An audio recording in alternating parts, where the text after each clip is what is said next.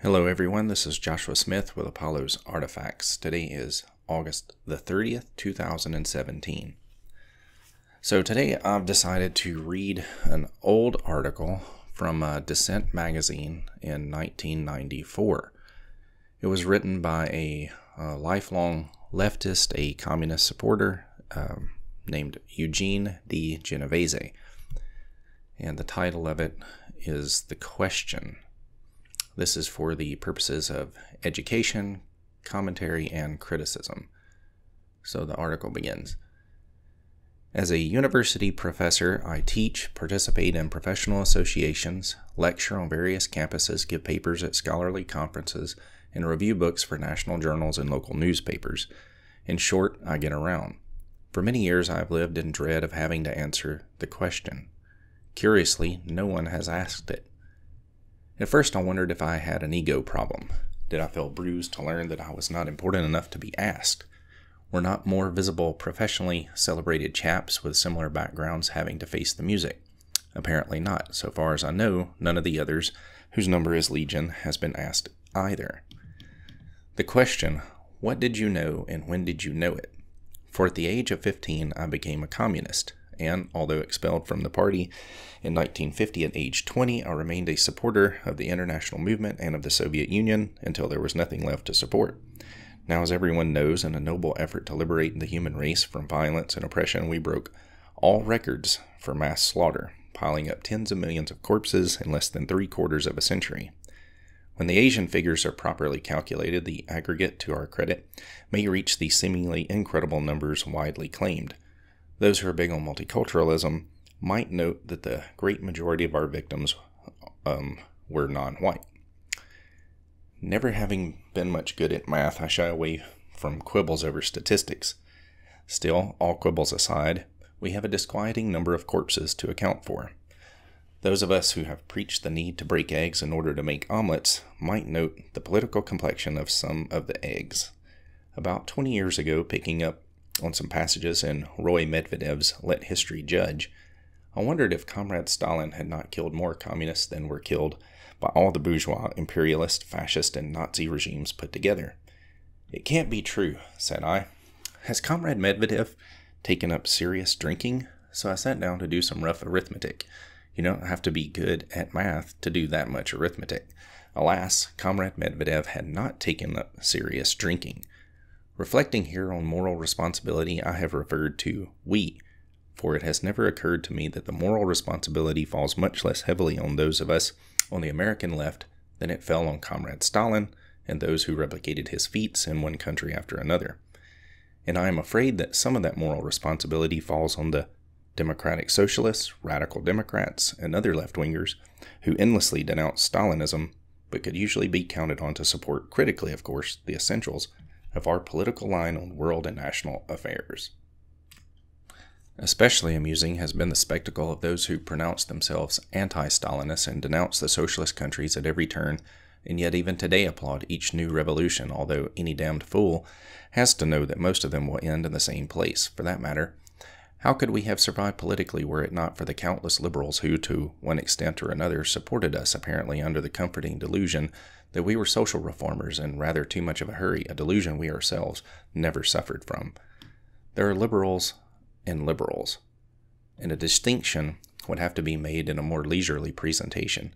Even in academia, there are indeed those who defend liberal principles tenaciously and honorably, but the countless opportunists and careerists who dominate the historical associations call themselves liberals as a matter of political convenience. They went with the McCarthyite flow in the 1950s and go with its left-wing variant today. In the unlikely prospect of a fascist or communist ascendancy tomorrow, they may be counted on to apply for party cards as soon as it looks like the smart move. Many of my old comrades and almost all of those ostensibly independent radicals and high-minded liberals remain unruffled. After all, did we not often protest against some outrage or other in the Soviet Union or China, signing an indignant petition or open letter? I know I did. And does not that change everything? I'm afraid not, but I have nothing to offer as critique other than that which may be found in Galatians 6:7. On May 11, 1992, having been invited by the right-wing American Enterprise Institute to reflect on the collapse of the socialist countries, I summoned up whatever capacity I have for dissembling in an effort to deflect the one question I did not want to answer. I did not want to answer it before a right-wing audience because I feared I would unleash my Sicilian temper and counterattack with a litany of crimes of the imperialists and their insufferable apologists. I began, "It is a great pleasure to be with you today. Although since I claim expertise only as a historian of the Old South, I speak on current issues with trepidation. I do hope that your invitation carries no sadistic intent, that you do not expect an autobiographical mea culpa. For while it is true that I have been a Marxist and a bitter-end supporter of the Soviet Union, I dislike autobiographies and admire the CIA's noble dictum, admit nothing, explain nothing, apologize for nothing." As I pause for an aside here, you'll notice as he continues in this article that there are many similarities between things that we see from the left today in 2017 when you compare it to 1994. Picking back up on the article here. The audience responded with good-natured laughter. Generally speaking, right-wingers are decidedly more courteous than we of the left and would not think of abusing their guests, as I probably would have abused them if challenged. They laid some tough questions on me during the discussion period, but not the question. Recently, I remarked upon the corpses to a well-known left-wing journalist with whom my wife and I were having dinner. He looked disgusted. You of all people are getting masochistic. I reassured him as best I could. For no, I am not getting masochistic in my old age. No, I am not about to cringe before right-wingers who supported numerous imperialist slaughters or social democrats, whose responsible and moderate governments aided and abetted them. Yes, I do remember the glorious record of the bourgeoisie and the slave trade and the plantation colonies and the mass murders in Africa, Asia, and Latin America. I do recall that the Holocaust was not our doing. I still burn at the indifference with which virtually the whole American public received the reports of 250,000 Indonesian workers and peasants butchered in the 1960s, not in a civil war, but in their beds. And I know the rest. No, I would not stand still for the question from those people, and would probably tell them what I have always told my classes. Your side has had its mass murderers, and we have had ours. Why would you tell your class that? Very bizarre thing to say. Perhaps knowledge of the record of imperialist atrocities leads our liberal colleagues to refuse to single us out by asking the question, but I am afraid not. After all, they never stop asking Southern whites about their crimes, real and imagined, against blacks. And let's face it, all the combined crimes of white Southerners, at least if we restrict ourselves to the period since emancipation, would be worth no more than a footnote in a casebook that starred us. A few years ago, there was a successful effort to get the Organization of American Historians, the OAH, to condemn apartheid in South Africa.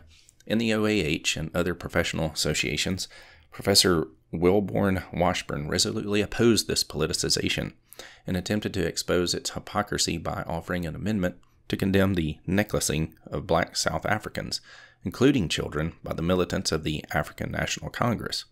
For those who have forgotten, necklacing was execution by burning the victims alive. The ANC subsequently repudiated necklacing as not only wrong but barbarous. The OAH has yet to endorse that repudiation. He continues, I laughed. Those bloody South African whites did kill a lot of blacks and ought to answer for it. But throughout their whole history, they probably never equaled the numbers we put up in one of our more spirited months' work. I laughed even harder when our liberal colleagues poured out their wrath on the ghastly racists in South Africa, while they remained silent about the immeasurably greater slaughters occasioned by the periodic ethnic cleansing that was and is going on in Black Africa and every other part of the globe. The New York Times recently announced that the death toll in the latest round of ethnic cleansing in Burundi has reached 150,000, with a fate of 500,000 or so refugees in doubt. The historical associations have not been heard from, nor should anyone expect that they will be. If we are to believe the worthies of the radical left, to pose the question means to engage in a reactionary ploy to deflect attention from the oppression of women, gays, and other beleaguered minorities. Scholars in our own ranks have shown precious little interest in reflecting seriously on the collapse of the socialist countries we supported to the bitter end, or on any personal responsibilities we might have for the occasional unpleasantness that led to so sad a denouement. And sad the denouement has been. For one might make a case of sorts to justify mass slaughters as the necessary price to be paid for a grand human liberation. Terrible as the sacrifices may have been, were they not justified by the beautiful world of equality, justice, and universal love we were creating for our children? During the Communist Revolution of 1919 in Hungary, Sigmund Freud startled his friends by announcing that he had become half a Bolshevik. One of his communist students explained that the revolution would mean oceans of blood, out of which would come a just and humane society. Freud became half a Bolshevik. He declared his belief in every word of the first half. In retrospect, Freud looks good and we not so good. Our justification began to look seedy when the Grand Liberation featured hideous political regimes under which no sane person would want to live. It became preposterous when our project ended in the ignominious collapse of the social system that was supposed to undergird a brave new world and justify the staggering sacrifice of human life. We easily forget the economic rationale that Marx taught us, namely that socialism would have to provide unprecedented abundance if it were to sustain social liberation of any kind. With a few notable exceptions, leftists no longer find it fashionable to discuss economics at all beyond the now routine rejection of a command economy and some disingenuous mumbling about the necessity for markets. But where is there a serious attempt to determine the extent to which any socialism could function without a command economy, or to show how a socialist economy could integrate markets? A few left-wing economists, most notably Louis Freiliger and J. Mandel, tried to raise these questions long before the collapse of the socialist economies, but they were effectively shut out of the left-wing press and are still ignored.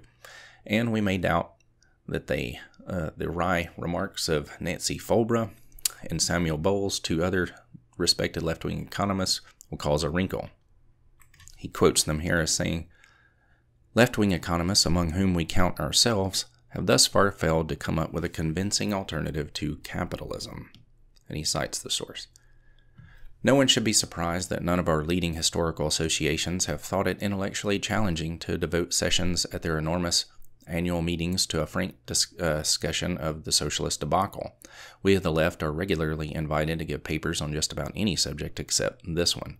We are not asked to assess the achievements as well as the disasters, the heroism as well as the crimes, and the lessons we ourselves have learned from a tragic experience. No one need be surprised that we have never been called upon to explain ourselves. The pezzonovanti of our profession have more important things on their minds. When they can take time away from their primary concern, the distribution of jobs, prizes, and other forms of patronage, they are immersed in grave condemnations of the appalling violations of human rights by Christopher Columbus. I know that it is in bad taste to laugh, but I laugh anyway. I would rather be judged boorish than be seen throwing up. We do not need guilt trips and breastbeating. We do need a sober reassessment of the ideological foundations of our political course. I am not sure that I am right to refuse to answer to our longtime political adversaries, but I am sure that we of the left have to answer to ourselves, to each other, to the movement to which we have devoted our lives, and especially to the millions of our comrades who were themselves slaughtered in a heroic effort to make the world a better place. The left sneers at Burke's great dictum that government, or better, society, is a compact between the living, the dead, and the as yet unborn. But the truth of the dictum returns to haunt us again and again. If nothing else, we cannot escape the duty to see that the millions of our comrades who died in revolutionary struggles did not die in vain. Am I crazy to think that if we do not understand why and how we did what we did, we shall certainly end by doing it again and again? Crazy I may be, but I try not to be a fool, and only a fool would trust those who are now playing possum with even a modicum of political power. What did we know, and when did we know it? We knew everything essential and knew it from the beginning. This short answer will doubtless be hotly contested by the substantial number of left-wingers now ensconced in the academic establishment. See, even in 1994, they were almost in complete total control of the academic establishment, that is, K through 12 public schooling and the entire university system. He continues, "I can hear them now. Where does Genovese get off speaking for us? Yes, he himself always knew. He never even had the decency to pretend not to know. He thereby proved himself the cad we have always known him to be. but we ourselves never even imagined that we were hearing anything more than the usual stories circulated by imperialists and reactionaries. Honest. I am prepared to accept those pleas of innocence, and I hope that everyone else exercises Christian charity and accepts them too. But I do worry about where pleas of innocence will land those who offer them. It occurs to me that it would be much safer to admit complicity. For Americans who honor the spirit and content of the Constitution would feel compelled to defend our academic freedom, including our right to have borne with equanimity the blood purges and mass executions. If, however, our innocence insists upon pleading ignorance rather than a complicity permitted by the Constitution, they ruin themselves, especially the historians among them, for they thereby admit to a willful refusal to examine the evidence that had been piled high from the beginning. Thus they confess to professional incompetence. I counsel against such a plea, for it would constitute grounds for revocation of tenure. Safer to plead nolo contendere, or no contest. When someone gets around to asking me the question, I shall answer frankly, explaining as best I can my reasons for having gone along, but I shall insist upon doing so in a forum in which democratic socialists, radical Democrats, and liberals are called upon to answer too. For it is our collective dirty linen that has to be washed, and besides, our right-wing adversaries already know the answer, even if they have no few hard questions to answer themselves. For the moment, I shall settle for a few topic sentences. The horrors did not arise from perversions of radical ideology, but from the ideology itself. We were led into complicity with mass murder and the desecration of our professed ideals, not by Stalinist or other corruptions of high ideals, much less by unfortunate twists in some presumably objective course of historical development, but by a deep flaw in our very understanding of human nature, its frailty and its possibilities, and by our inability to replace the moral and ethical baseline long provided by the religion we have dismissed with indifference, not to say contempt. The question of moral responsibility has been raised within the left, if gingerly and indirectly, by a few brave souls like Roberto Mangabeira, Unger, and Cornel West, who have drawn attention to the price we have paid for scouting Christian ethics, while having nothing to substitute, and who have, in effect, called for an end to the blind hatreds that confuse the sin with the sinner. Unger and West are justly revered figures on the left and accorded at least formal respect. Yet their efforts toward a reassessment of the religious foundations of political ethics have not sparked the slightest discussion. It is fair to ask, what kind of respect is that? Are we supposed to believe that Unger and West have been kidding? Our whole project of human liberation has rested on a series of gigantic illusions. The catastrophic consequences of our failure during this century, not merely the body count, but the monotonous recurrence of despotism and wanton cruelty, cannot be dismissed as aberrations. Slimmed down to a technologically appropriate scale, they have followed in the wake of victories by radical egalitarian movements throughout history. We have yet to answer our right-wing critics' claims, which are regrettably well documented, that throughout history, from ancient times to the peasant wars of the 16th century to the Reign of Terror and beyond, social movements that have espoused radical egalitarianism and participatory democracy have begun with mass murder and ended in despotism. Let us grant, arguendo, that the ruling classes have done worse. Whatever solace the thought may give us, our own problem remains. What kind of society could we build on a worldview marred by flagrant irrationalities paraded as self-evident truths, even if reinforced by sandbox cries of, "You are another"? The allegedly high ideals we placed at the center of our ideology and politics are precisely what need to be re-examined, but they can no longer even be made a subject for discussion in the mass media and our universities, to say nothing of the left itself. They are givens, an unattainable equality of condition, a radical democracy that has always ended in the tyranny it is supposed to overcome, a celebration of human goodness or malleability, accompanied by the daily announcement of newly discovered inalienable rights to personal self-expression, destruction of all hierarchy and elites, as if ideological repudiation has ever prevented or could prevent the formation and reformation of hierarchies and elites. condemnation of illegitimate authority in the absence of any notion of what might constitute legitimate authority, and at the root of it all, a thorough secularization of society, bolstered by the monstrous lie that the constitutional separation of church and state was meant to separate religion from society. And we have yet to reassess the anti-Americanism, the self-hatred implicit in the attitude we have generally affected toward our country, that has led us into countless stupidities and worse.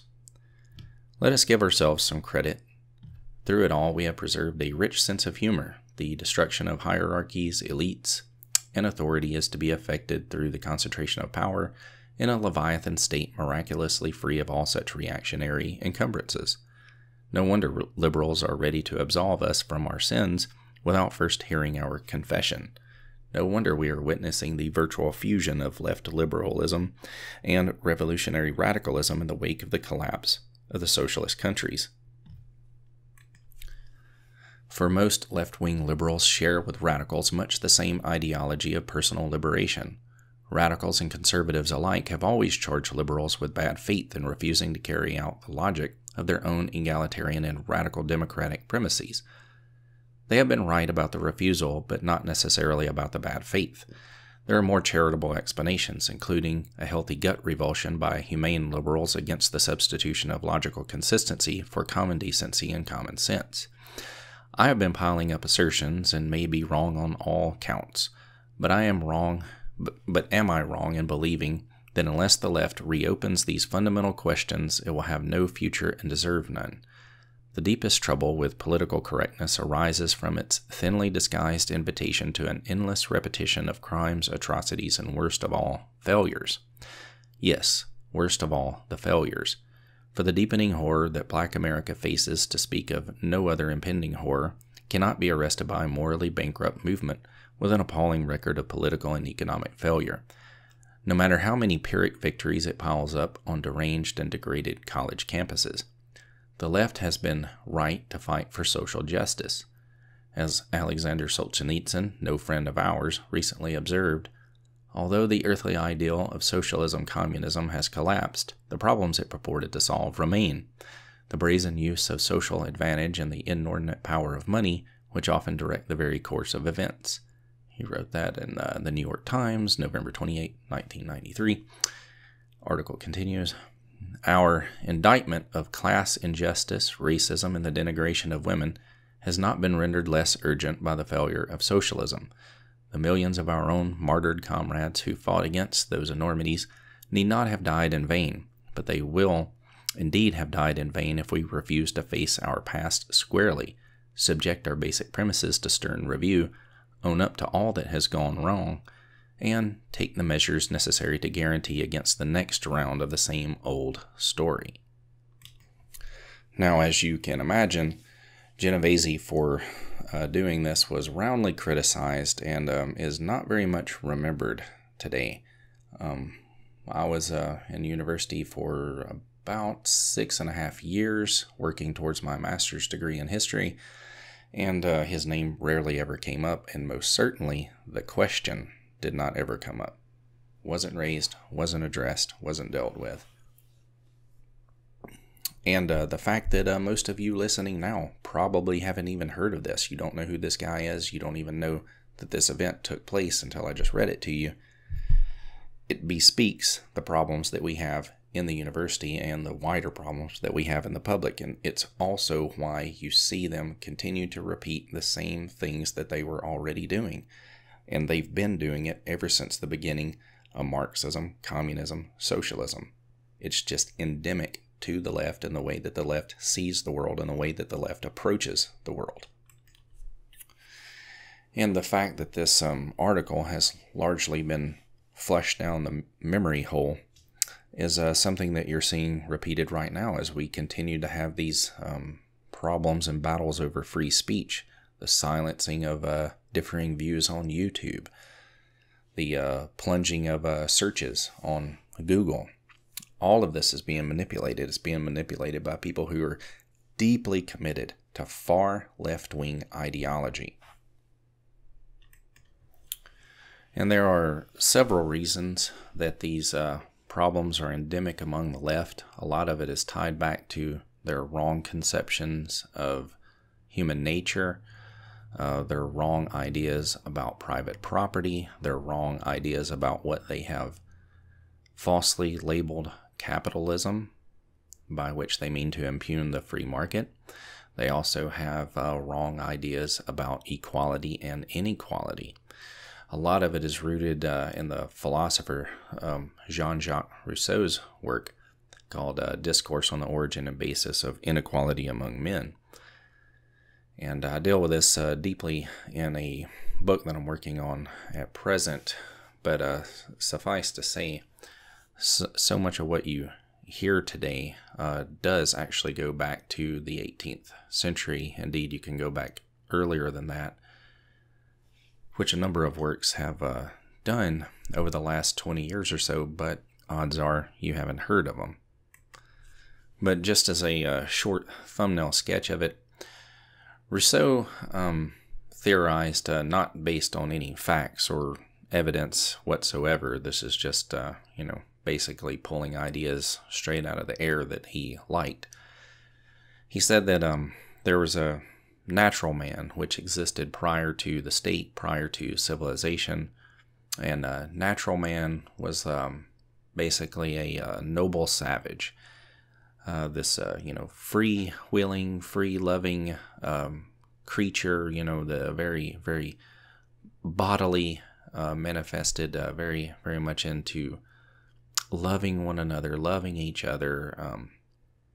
It was a sex romp, free-for-all. No one owned any private property, according to Rousseau. And for Rousseau, it was a terrible tragedy whenever the first person or first group of people started to establish concepts of private property, especially land that they closed off from other people. He saw this as completely beyond the pale, unacceptable. But one of the things about this is it was reflected in Rousseau's personal life as well. He wanted to have free and open access to basically any woman who he set his eyes on that appealed to him. And it's one of the things you'll notice about a lot of these old philosophers, I'm sure current ones as well, is that whatever it is they have these feelings about for themselves, they'll project that into their theories in their books, and then they'll find some kind of a way to justify it or excuse it or what have you. But anyway, one of the other key components of what Rousseau argued was this idea of the perfectibility of humankind, and that's one of the things that the left is really caught up in now today. They think that through various mechanisms of social engineering, they can change people and make them into their vision of what are good people, right? And this is what leads into their consequentialist reasoning of, well, you may have to, crack a few eggs to make an omelet, only the eggs are heads in this case, and the omelet is like their, sense of a just society.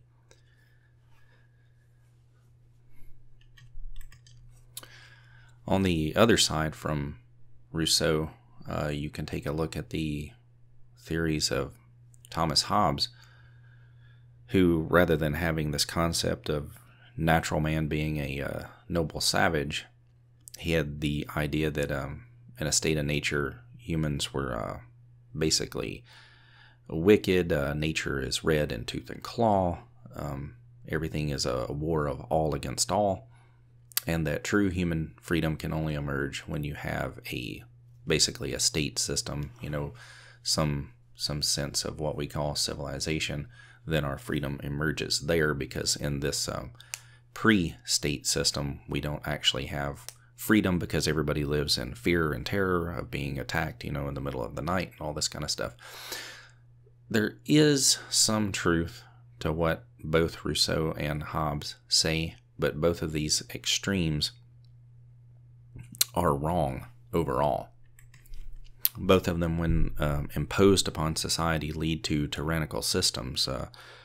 Hobbes was pretty explicit about it. He wrote Leviathan, talking about the state as Leviathan, the all-pervasive, all-powerful entity that dictates, what people can do, what people can't do, so on and so forth.